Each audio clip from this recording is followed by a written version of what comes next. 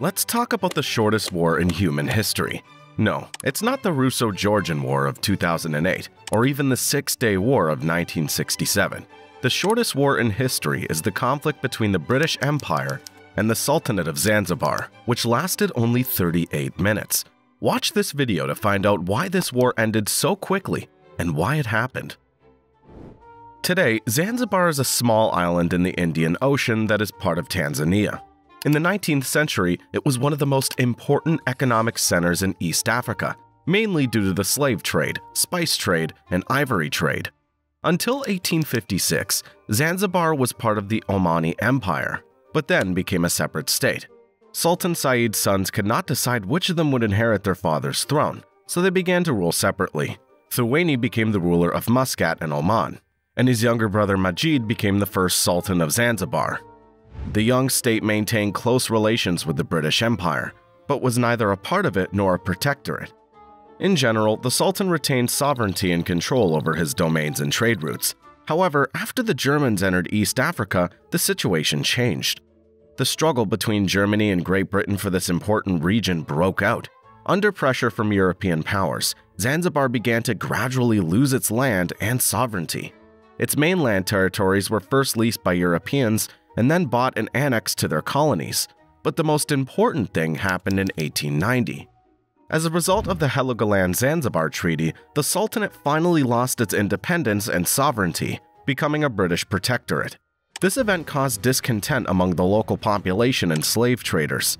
They were forced to change their lifestyle and give up their habitual activities. The new rules sparked protests and uprisings. There was a major uprising against the Germans in Tanganyika, which was barely suppressed by their army. The British administration tried to reform its new protectorate more gently. They preserved the Sultan's power, but significantly limited it.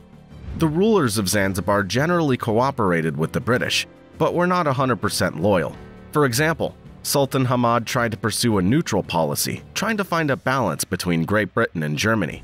For this, he received awards from both states at once. But on August 25, 1896, Sultan Hamad died suddenly.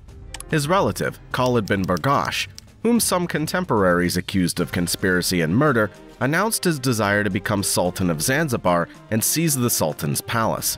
He was a pro-German politician, so the British authorities ordered him to leave the palace and renounce his claim to the throne.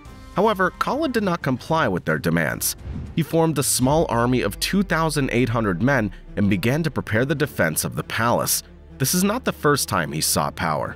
3 years ago, he also loudly proclaimed his desire to become Sultan, but backed down.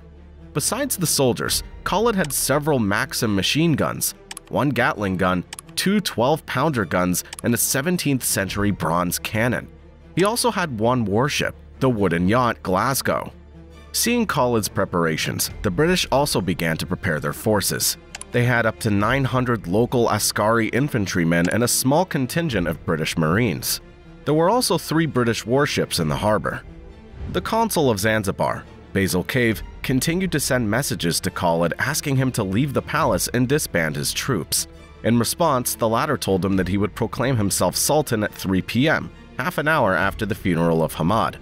On August 26, Khalid kept his word and proclaimed himself Sultan of Zanzibar. He hoisted his flag over the palace and celebrated with a loud salute. This courageous decision was immediately reported to London. Basil Cave was waiting for approval to start fighting. The next day, 2 more warships arrived in Zanzibar harbor. At the same time, a reply came from London authorizing any actions aimed at removing Khalid from power. Admiral Harry Rawson issued an ultimatum to the self-proclaimed Sultan, demanding that he lower the flag and leave the palace by 9 a.m. on August 27. At 8 o'clock, an hour before the ultimatum expired, Khalid's envoy asked for negotiations, but here the British were already determined. An hour later, at exactly 9 a.m., the order was given to begin bombarding the palace. Immediately, shells fell on it, causing severe fire and destruction. The palace was partly built of wood, so it was quickly engulfed in flames. At 9 hours and 5 minutes, there was even a small naval collision. The yacht Glasgow opened fire on the ship St. George, but was instantly sunk. After a few minutes of shelling, many people left the palace, including Khalid himself. However, in this turmoil, no one lowered the flag, so the British decided to continue shelling. After the flag was lowered, the British military stopped shelling and occupied the palace. They fired about 500 shells and about 5,000 bullets in 38 minutes. About 500 Zanzibaris were killed in this frantic battle, with only one soldier wounded on the British side. The self-proclaimed Sultan Khalid managed to escape to the German consulate, and power over Zanzibar passed to his relative Hamoud. The British demanded Khalid's extradition, but the Germans would not give him to them and smuggled him to Dar es Salaam. Did he have a chance to retain power over Zanzibar and repel the British attack? Write in the comments.